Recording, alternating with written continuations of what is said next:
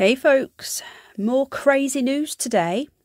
Compare the Market, who is a comparison site in the UK for like car insurance, home insurance, anything basically, had a mascot of a meerkat. Compare the Market, compare the meerkat.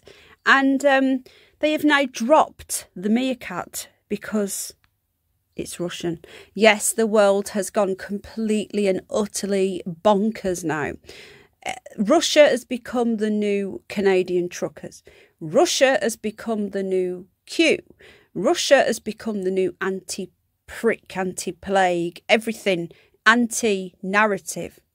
So if you support Russia or anything to do with Russia, then it's curtains. So here we go. There's the meerkat. So for those of you who aren't in the UK, you won't have a clue what I'm talking about. So this comparison site, Compare the Market, had an advert, Compare the Meerkat, and he was a Russian meerkat. He spoke in a Russian accent. It was just a bit of fun, basically. And if you took out your car insurance via this comparison site, you got a toy meerkat, a Russian dude.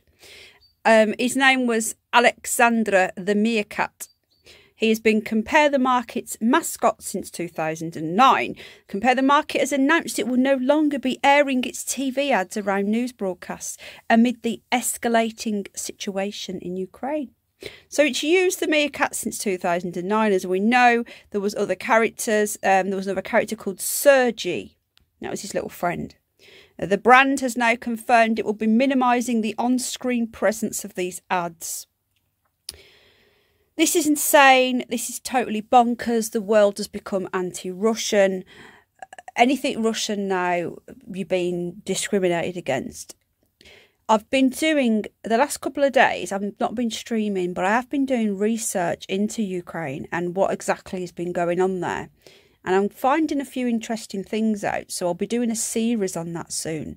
But we're going to have to use code, because YouTube and Google have banned anyone talking about this unless it's pushing the narrative.